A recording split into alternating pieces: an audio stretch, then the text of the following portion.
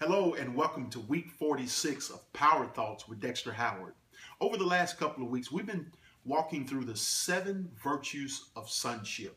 When we talk about the virtues of sonship, another word comes to mind, and that's potential. Every son of God has divine potential on the inside of him. Let's continue to work on these 7 virtues. The first 3 virtues we talked about is number 1, every son of God has the DNA of the Father. And that simply means that as a son, you have the ability to identify with the Father. Number 2, every son is a follower of God the Father.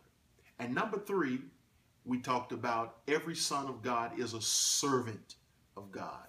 Today, we want to hang our hat on virtue number 4. Every son of God is loyal to God the Father. When we think about that word loyal in a natural or spiritual sense, that word loyal actually corresponds to the word faithful.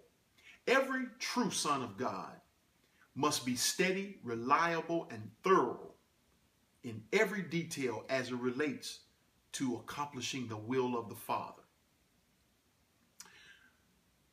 Jesus Christ, when he was here in the earth, set a wonderful example of loyalty to the Father's will.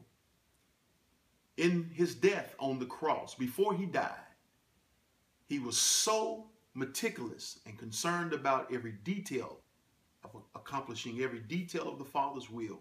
He said, "I thirst," and they gave him a bitter drink. This actually met the requirements of prophecy concerning Jesus Christ's death.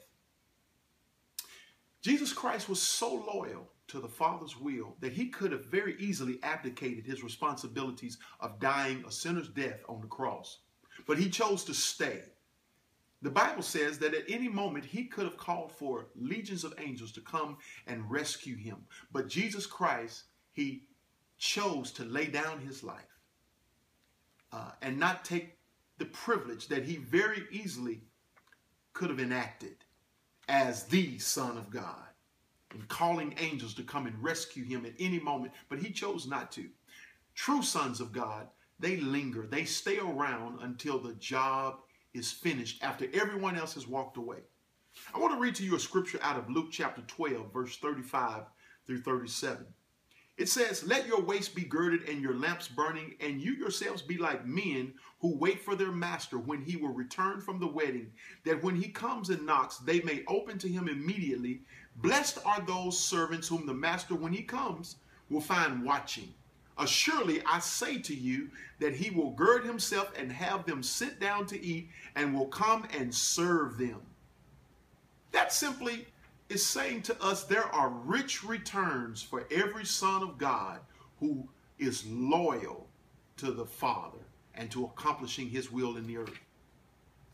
Today, I want you to do a self-examination. I want you to ask yourself, are you preoccupied with your own business, with your own needs, accomplishing your own will? Or are you focused on the business of the Father?